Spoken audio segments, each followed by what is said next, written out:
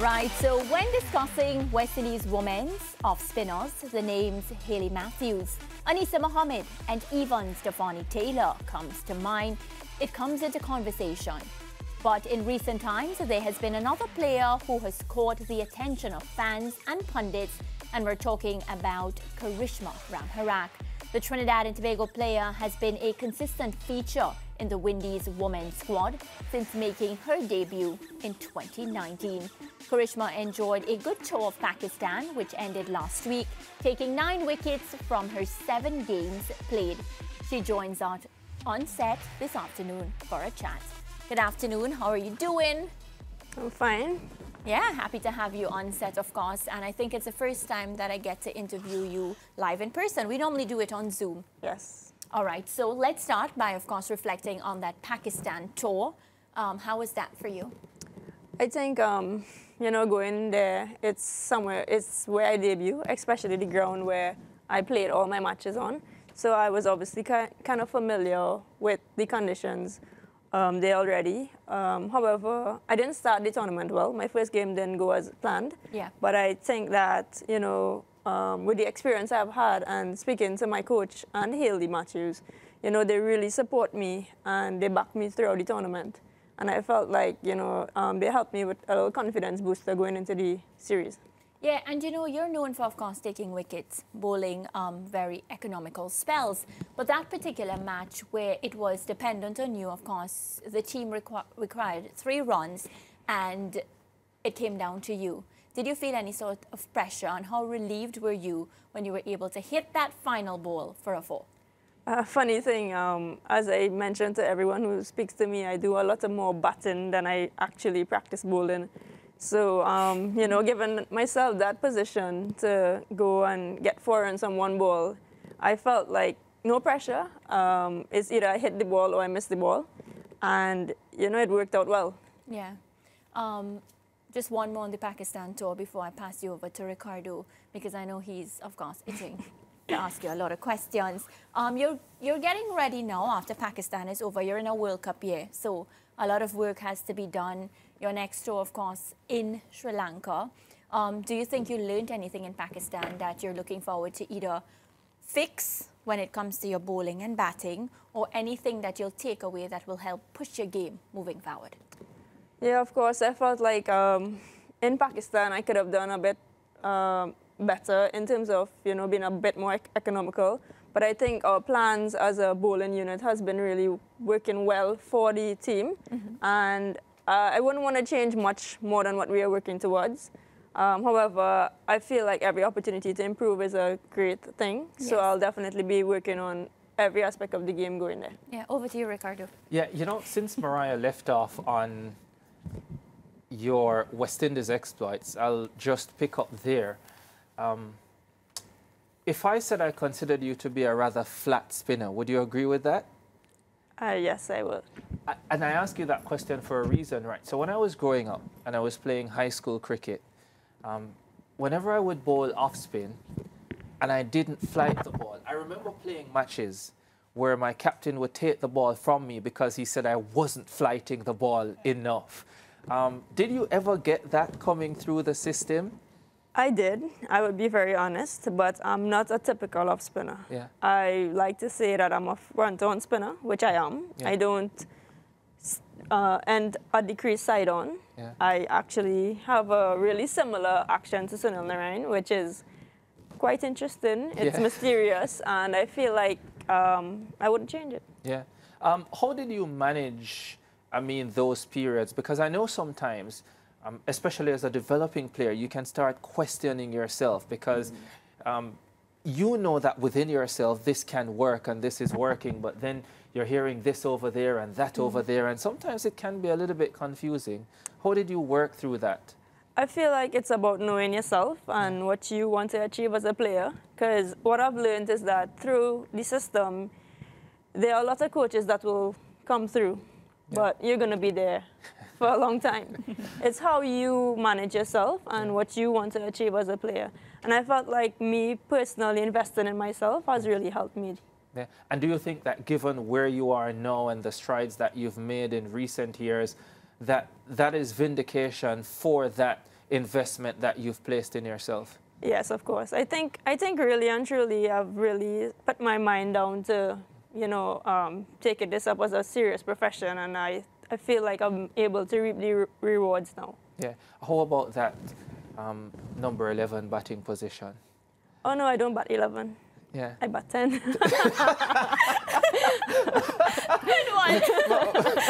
My apologies.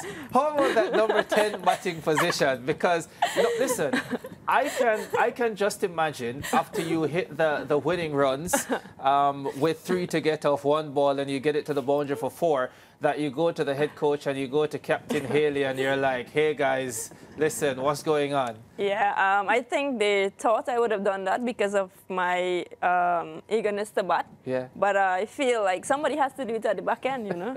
So I don't mind doing it if I can. Yeah. It's interesting that you say you do more batting in training than bowling, right? Because I remember the first time I saw you as a batter, the first thing that came to me is that your technical ability is pretty good, which is the foundation of batting.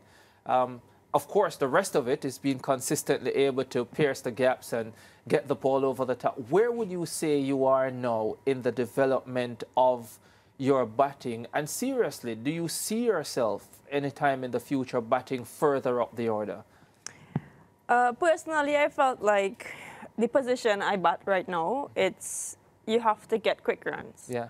And the only way you can do that is if you continue trying to hit the ball out of the park. Yes. I mean, it's not going to work every time you try. But I feel like I've developed a lot more shots in my game where I can find the gaps or, you know, score quick runs. And that has really helped me, you know, even with batting with Haley Matthews in one of the games, you know, she told me, you know, I was actually hitting the ball really well. Yeah. So she should have given me more strike. And it was funny because, I mean, she was on 100 and something. Yeah. But I feel like, you know, I've kind of grown a bit more confident into, you know, playing more shots. Yeah.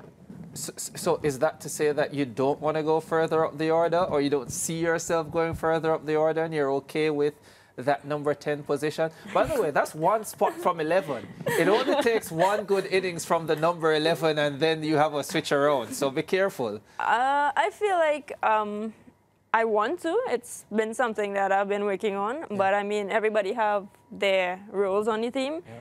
And whatever requires me, wherever they require me, I'll be happy there. Yeah. Yeah. Anyhow, closer to the juicy stuff, right? So, first up, I do want to get a quick understanding, though, of what your start and development was like. And I'd like to ask this question of West Indies women cricketers, just because of the system right across the Caribbean that hasn't always catered for the development of female cricketers. Well, I started off obviously playing softball cricket. Mm-hmm. No foundation, I would obviously say, because... Just a backyard thing? Yeah, correct. Yeah. So I did, in my later career, obviously started to learn the basics. And it obviously, you know, took a lot out of me.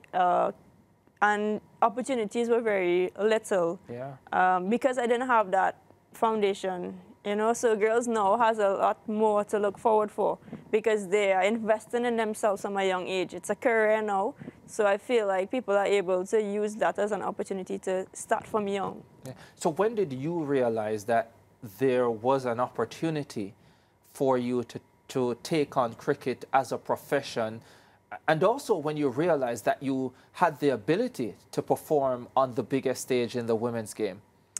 I felt like it started off as a hobby, you know. From a very young age, I used to play cricket with one of our uncles. Mm-hmm. And from there, my primary school teacher, she introduced me to the national teams. Oh. And I made the under-19s. And then played in primary school, from primary school? Yeah. So from making the national team, I was able to get 8 wickets in a match. And from then on, it was like, yeah, I feel like it's easy. Yeah. And I started to play a lot more national cricket and club cricket. And from then on, I started to look further into the game. And people saw me and told me, you know, like, you have a natural talent. So. Yeah. Did you play a lot with boys? At all, no. No. None. Through the entire developmental process, not my in primary uncle, school? Maybe once or twice, but not where it was a consistent thing. No. Yeah. Did you want to? I felt like early on I was afraid of the ball. I'll be very honest, but now Me too. I'm quite happy to play if I get the opportunity with them. Yeah.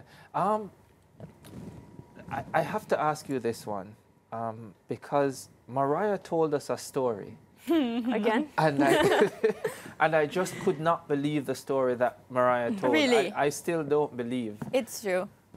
Which one? Oh my tell God, you. she says which one? He's going to tell you. So Mariah says that you were at a sports day My and sports she was supposed to run a race and then you ran for her. Do we look alike? Yeah, I did actually. It's put on pretty my close shirt. actually. Now that I'm looking at it on the screen. Yeah, she ran for me. I got a medal. Did you win? I got a Yeah, medal. I came second. You came second. Did you give her the medal? Yes. Yeah, she had to wear it so her friends would know it was her. Her friends would think it was her. Yeah, well, yes. Mariah, are you proud of yourself? Very, very proud. I'm so happy to have Did a she sister. tell you? Did she tell you about making the team under me as well? Oh yeah, she used to be my captain, and I would always Captain get at what? cricket team, and she would always But select you weren't me. on the team. No, she selected me, but primary I would school. go in the shade, like where it didn't have too much sun, and I didn't have to feel any of the balls. Mariah has been trying to make the SportsMax team for 3 years. Ricardo is the captain, so that will not happen. Just telling the viewers. He's very biased. By Oh, the- but- there's a voice note for her. Yes, Karishma, we have a voice note for you. Oh, wow. Hi, I wanted to know from Karishma, what is her advice to young athletes that aspire to be not only a cricketer but a woman cricketer? I know sometimes it's a little bit hard, the sports in general, you know, or anything that is a male-dominated field. What is her advice to women that are interested in becoming a cricketer or any athlete? I think right now it's probably one of the best things or the best opportunity you will have as a cricketer. I'm not just separating female and male now because I feel like cricket has grown tremendously for females and it's a career. It's something that you can use as a profession and you get money out of it. You have a comfortable living. I would say, and as the years go on, it's going to even get better. I feel like I need to kind of go back in time where I can actually get the rewards, but I'm really happy to still be playing in this time. Yeah, we have one more voice note, but before we take that quickly, talking about making a living, do you make more than Mariah? We don't, we don't talk about that. I don't know how much Mariah We makes. don't. You don't? She doesn't tell you? That's a funny thing. We don't have conversations like that because people always ask Maybe me how I much should she ask makes. you. We don't, and we're so close, but we don't speak about financial things like that. We motivate each other. We have a different type of relationship, but no, Ricardo, we don't talk about money. That's so sweet. Let's get this voice note. My name is Kim. I am like Karishma's, I hope I pronounced her name correctly, biggest fan. She's actually my favorite West Indies cricketer. So I'm so happy to see her on the zone today to actually ask her a question to get a direct response. I wanted to know, what does she do like before her matches to get prepared for it? Not like physically, because I follow her on Instagram and stuff, and I see that she's always putting in the work, always in the gym. I absolutely love her legs. Oh my God. But what does she do like mentally, like to get ready for her games? Sri Lanka, I know it's coming up. What is she doing to get ready mentally for that? I don't usually get so many That voice fan notes. got me. She took me off by a guard. bit. What was the question? What do you do to get mentally prepared Oh, for I your get it. matches?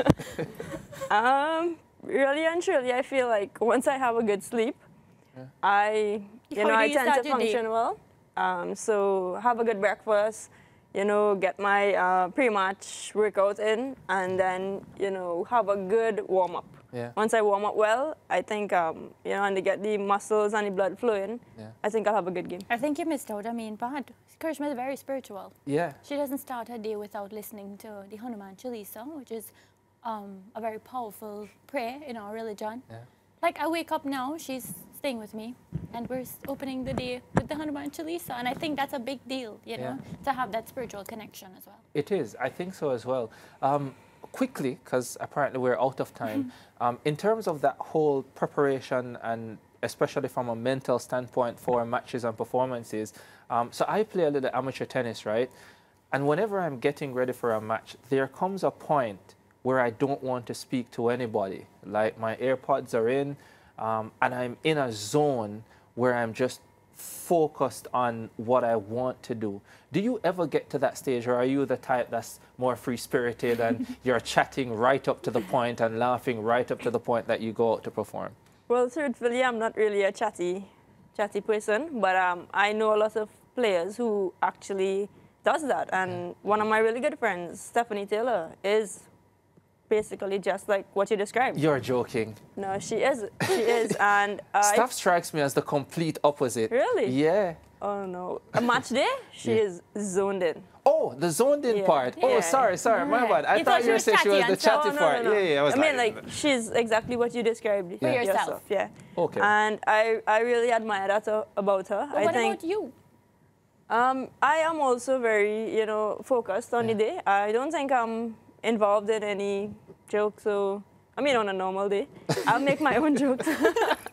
But truthfully, I believe that once I have a good warm-up and I get myself into the match ready zone, I think I like to be alone at sometimes as well.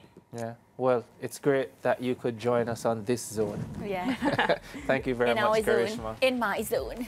Break time.